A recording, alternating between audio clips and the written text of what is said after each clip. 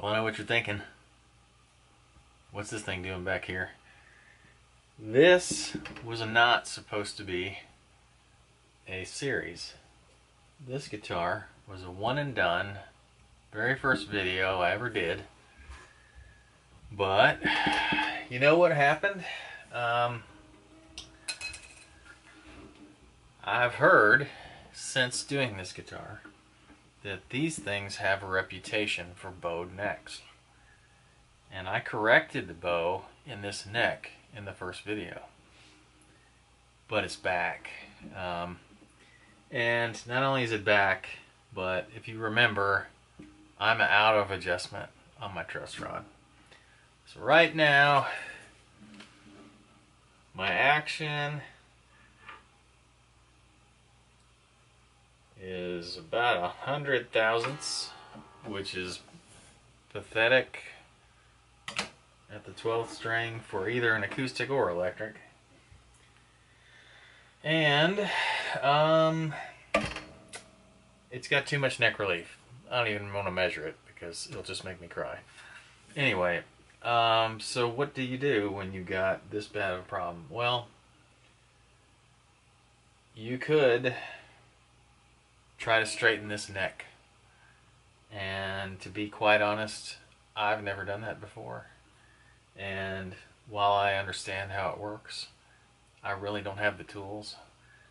I could try to rig it up and apply some back pressure to the neck around the 7th fret-ish and try to, you know, push down on the other ends of the neck and apply some heat. Maybe even try to steam it a little bit with an iron. I don't know. I've seen a lot of different methods, but I just don't have the experience. So anyway, what are my options? So my options were I could part this thing out, which means throw the body on eBay, throw the neck on eBay, tell somebody about the problems with both of them, and just hope to get my money back. But I actually think I want to try to fix this a different way. I have a neck that I got recently, and it's kind of a hockey stick style neck. And I was thinking, well, what am I going to do with this thing? I'm going to try to do a project for you guys and, you know, build a Strat style guitar or something with a hockey stick neck and, you know, just, I don't know, see what I can do. But opportunities present themselves in different ways sometimes. One thing I noticed about this neck is the heel. The heel is a Telecaster shaped heel. It's very square. Strats have a little bit of a radius here. So I was gonna have to put this on a Telecaster body anyway, unless I just wanted to reshape the heel, which I was thinking about doing also. But now I'm at the point where I'm like, hey, this is very serendipitous, but I happen to have a neck that might fit this guitar. So throwing caution to the wind, and I'm going to do it. I'm going to put this neck on this Telecoustic, and I guess we'll see what happens. It has some advantages over the original neck. Number one, it's really a thick profile, which I actually was kind of surprised about. I think it's just as thick as the original Telecoustic neck, which obviously this thing is a piece of junk and warped, but maybe this thing being new will hold up to the stress. Another thing is it's got a break back to the headstock that the original Fender headstock does not have. This one's got string trees and it's very flat and parallel to the fretboard. This one breaks, so I actually don't need to use the string tree. I've got some work that I've got to do to this thing, so don't discount any of that. None of the frets are particularly well finished. They're all very sharp on the ends. The nut looks like it's just glued in there and not cut exactly properly, so I think I'm going to have to do final cut on the nut. It has no truss rod cover. It's got a few rough edges, a couple different spots where it needs final sanding, and it basically has no finish on it. I mean, it's got some kind of a light satin clear gloss finish to it, but it's not final finished in my opinion. So here's what we're going to do to this thing. I'm going to be sanding this thing down. I'm going to give it a nice tung oil finish, front and back. I might decide to put some sort of a headstock decal on here. This is a Fender guitar, so I might be able to get away with putting a Fender decal up there. I don't know. We'll see.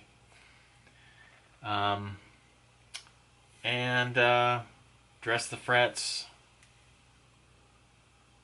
file the nut,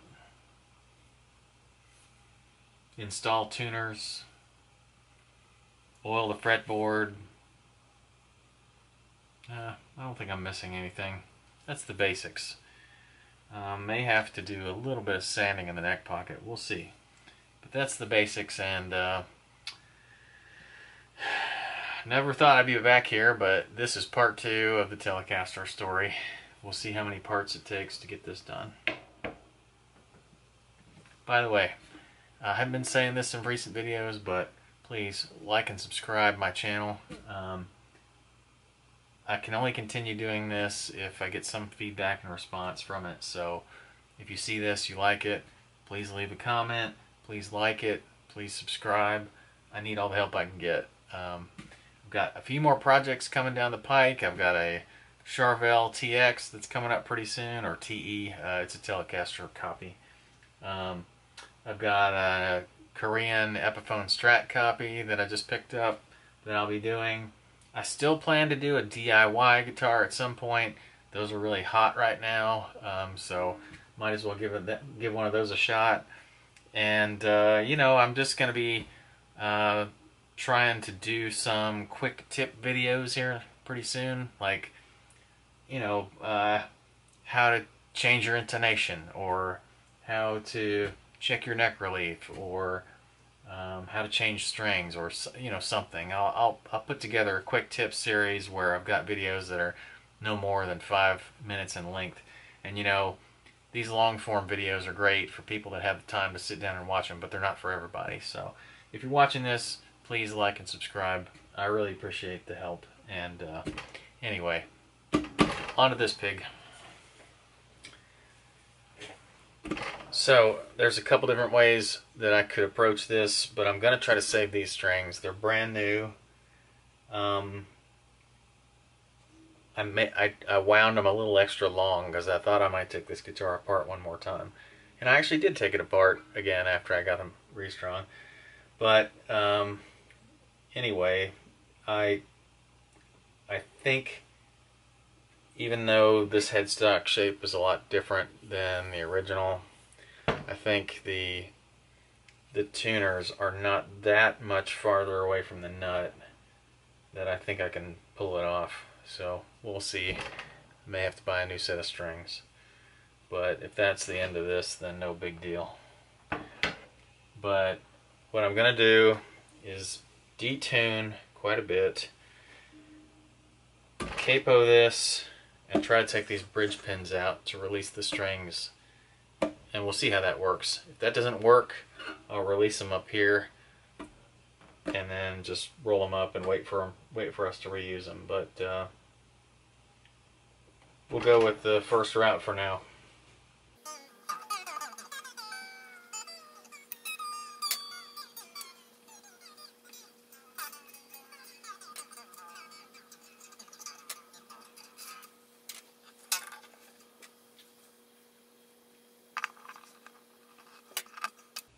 Hey, that's gonna work.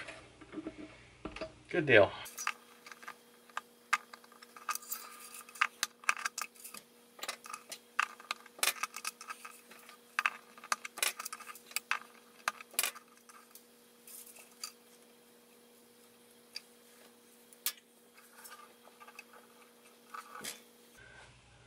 Next, I've got to get this back, or this body, separated from this neck, so I got to take this back screw set off here.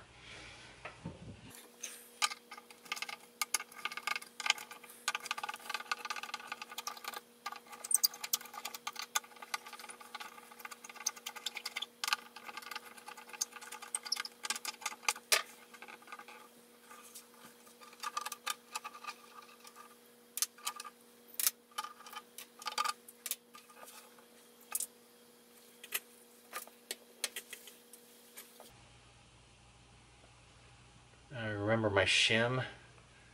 Gotta save that.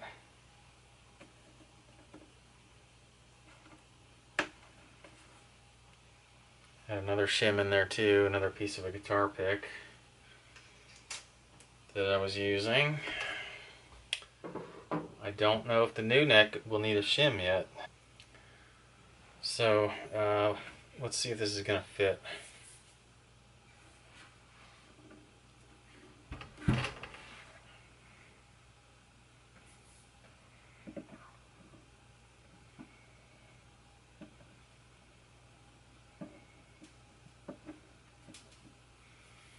It's definitely off by a little.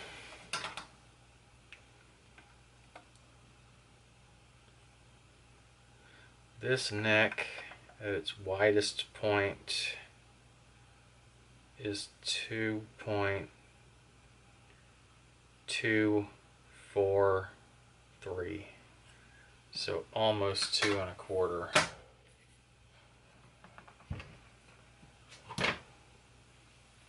This neck at its widest point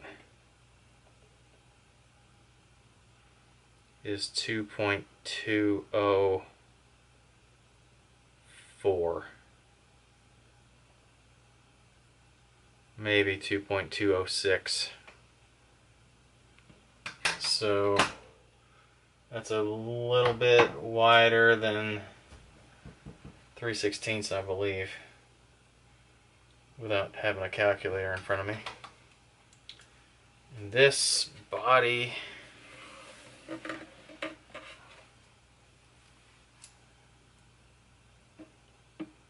measures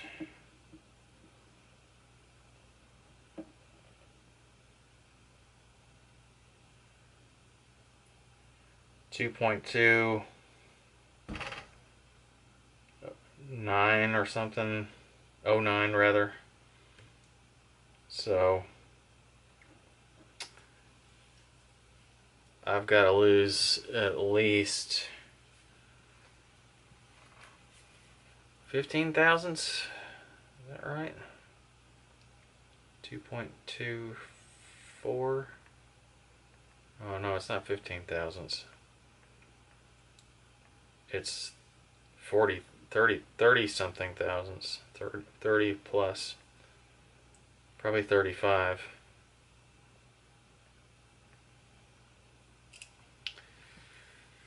$35 thousandths is not a whole lot.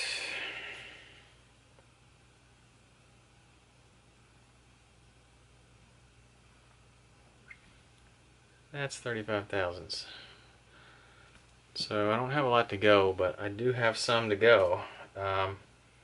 You know, I mentioned that this neck is going to require some sanding to get things done, and really, like, you can see, I don't know if it shows up in the camera, but there's some finish work on the fretboard that's not too great. There's definitely a crack that's been repaired in this wood before it was installed. And the final sanding around the joints, like where the neck joins the nut, and then this volute here and the end of the headstock, those areas are not well sanded. So I guess what I'll just do is attack the whole thing with some sandpaper first, get it sort of final sanded all over, and then take another measurement at the heel and see where we are. So this neck has to be a little thinner in the heel area in this dimension, so I need to take a little bit off the sides. It's not a lot. I just had to take off about 15 to 20 thousandths on each side. I've already done some sanding. I'm down to the point where I just need to take off about 10 thousandths more on each side. I just thought I'd show the process really quickly. I just have a little sanding block, some fairly aggressive sandpaper for these first few stages, and I'm just blocking the side back and forth. I don't think everybody wants to watch that, but you know, when you're doing this, take a little off each side, check your caliper, your measurement. You can tell exactly how much you took off one side whenever you do that, and you try to take the same amount off the other side. You know, keep this thing nice and square. You know, use a flat block and just do a little at a time. It's tedious, but it's going to come out fine. And I can tell there's not much finish on this neck at all. So, you know, once I've gotten this all smooth, I'll be able to put an oil finish on this thing, and it'll play nice. So I'm not even to the point, I'm not even taking this down to the point where I'm getting any fret sharp edges yet, and I'm also trying to stay away from the fretboard just a little bit, because you don't really have to take anything off the fretboard itself. You just try to get to this heel here. Same thing on this side. I haven't hit any sharp edges yet, so I'm happy with that. Just got to keep going. I won't make you guys watch that, but just wanted to explain it. Also, I will sand the bottom of this just a little bit. Again, I'll use a block. I just want to take off just a few thousandths, because that's all that the difference was between this and the original neck that fit in this Telecoustic. So that's the basics. I'll keep sanding. Okay, so I've been at this a while. I've been block sanding the sides. I've done a little radiusing around the edges here just to fit it up a little better, make it a little smooth. Don't have any sharp fret edges, so I'm happy about that. And I've done a little test fit, and she fits. So I'm close. I've got to do a few more things. You can hear just a little creakiness there where it's rubbing something. I just got to find it. But I'm really close, and I think this neck's going to work out. So I'm getting excited. Okay, so I got this heel sanded down. Just to give you an idea of the grits I was using, I started out with a 80. I went to a 120, and then I didn't have anything in between, so I went to a 280. And with the 280, it's sanded fine enough that it'll take the finish, and I won't have to worry about feeling any sand marks or seeing any sand marks, and it looks good. So rounded off all the edges, went ahead and rounded off all the bottom corners here just so they don't catch in the neck pocket. I haven't decided. I may actually round the edges of this fretboard just to kind of match the whole rounded theme of the guitar, because the bridge is all rounded, and of course the body shape's all rounded. So maybe I'll cut these hard edges off and just kind of round them over a little bit. The rest of this neck I'm going to sand with a just a Scotch-Brite pad, get it all scuffed up, make sure there's no rough edges and high marks, anything like that. I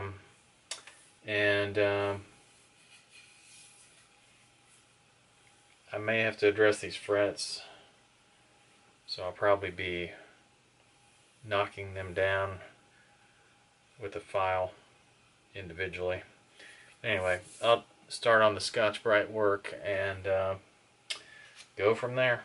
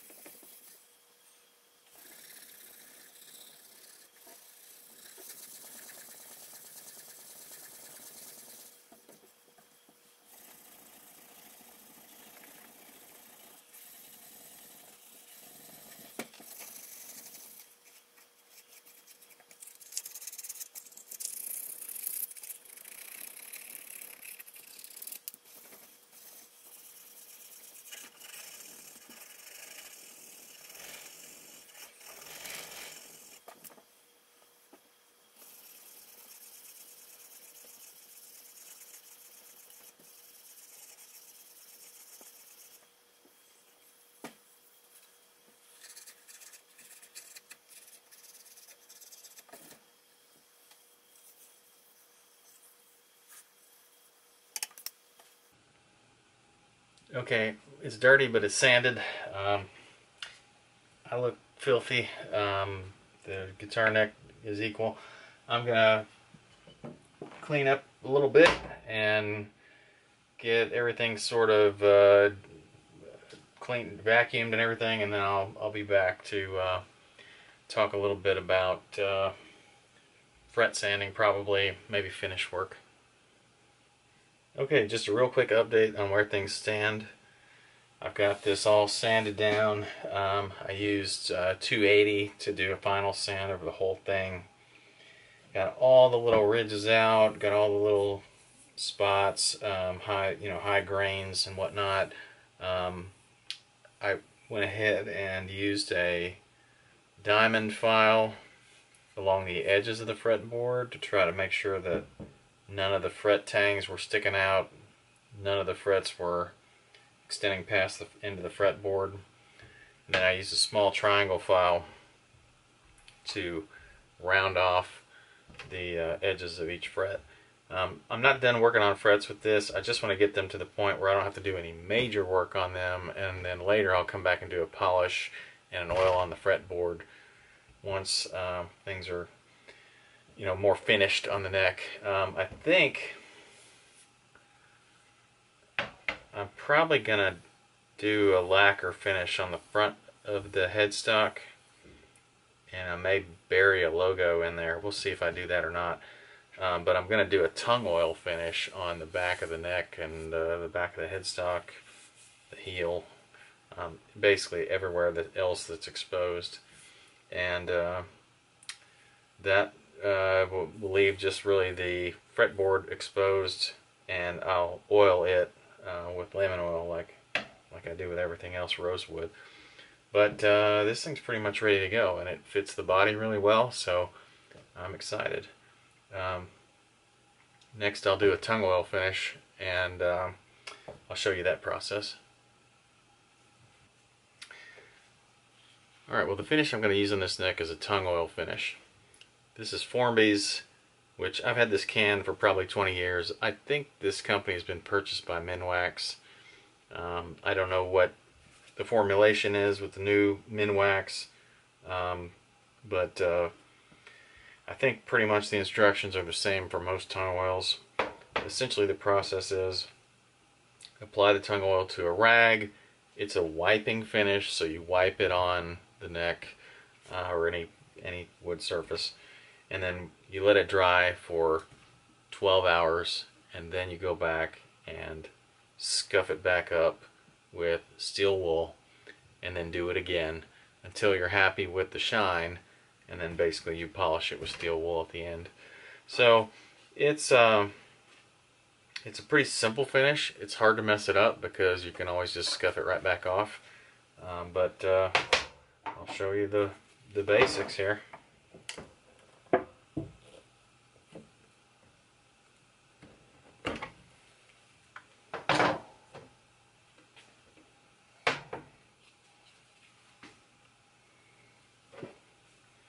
I just have a little patch of a rag. They say to use a lint-free rag. I find that to be good advice, but not super critical, because even if you get some lint in the finish, you can always get it out with a steel wool.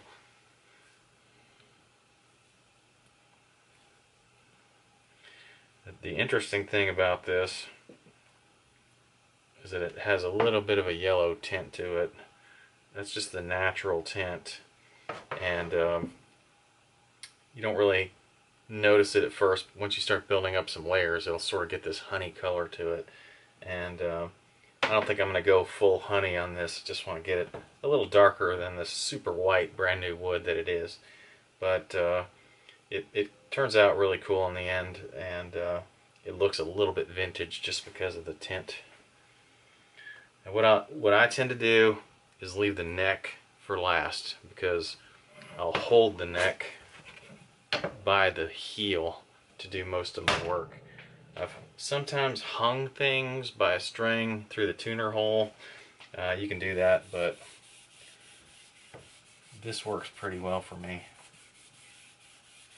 And so one of the things I want to mention is that I do a lot of my prep work by wiping the neck down with denatured alcohol, and that just gets rid of a lot of the sawdust and dust particles of old finish and things. And I also blow out my neck with or blow out the holes with an air compressor. You could achieve the same thing, I'm sure, by using canned air, or just blowing with your old mouth hole.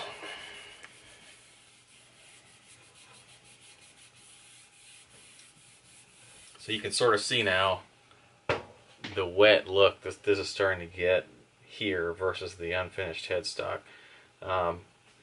It's going to end up kind of looking that way when it's done drying, and it's darker than the original. And the nice thing about this is it's just enough finish to provide protection for the wood, but it's not enough finish to really affect the feel of the wood on the neck when you're playing.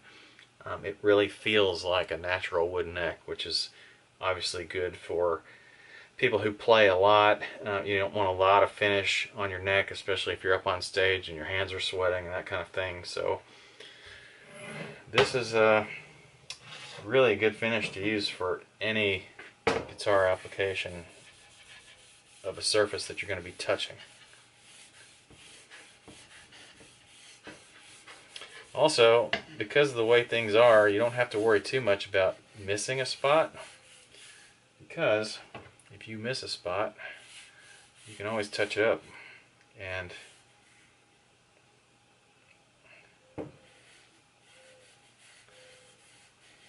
it's almost invisible to repair this type of finish.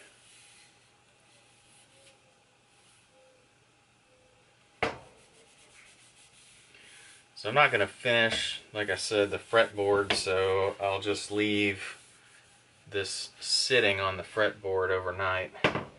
That's one of the reasons why I leave this heel to last, because it's real simple to finish the heel with it just laying on the fretboard like that. And I don't need to hold it very much to finish this part. And if I make a mistake on this part, it's completely hidden by the installation on the body. So